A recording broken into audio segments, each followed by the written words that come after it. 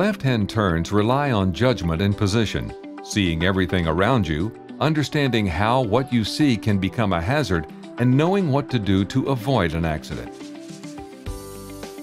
Left-hand turns are also perhaps the most dangerous movement of all because they present conflicts from oncoming traffic, sometimes with vehicles approaching at a high rate of speed.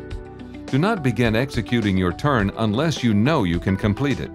To execute a safe left-hand turn, signal early and position your coach. Scan left, right, and left again. Spot approaching vehicles and gauge their speed. Check for pedestrians and bicyclists. Yield the right-of-way to all of these conflicts.